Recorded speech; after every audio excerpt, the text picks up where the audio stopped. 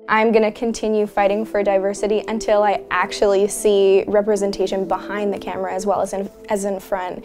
I want to see the stories actually be influenced by these perspectives, and so it's not just like pasting in that brown person, pasting in that queer person.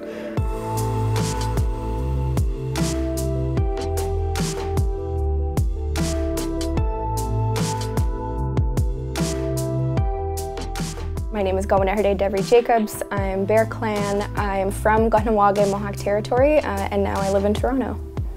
I grew up like seeing Disney's Pocahontas. I saw Indian in the Cupboard. I saw like all of these, all of these projects that like I never thought were reflective of me because they weren't.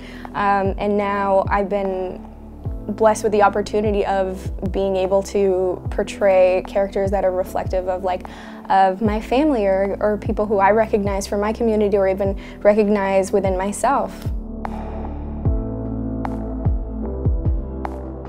With American Gods, essentially in the adaptation of Neil Gaiman's incredible novel, this is the first time that I've played an Indigenous and queer character and having a say in what does Sam Blackcrow look like. She is from the Cherokee Nation, which is a nation that does recognize two-spiritedness, and it was incredibly important on a huge platform like that to explore Indigenous two-spirited characters, because where in the hell else have you ever seen that in mainstream media?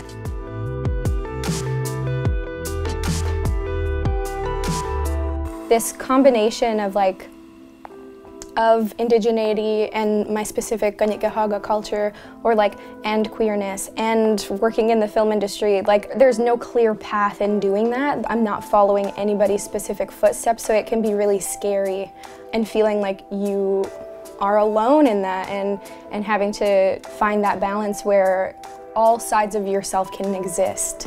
And that's something that I'm continually trying to do in my work and in my life.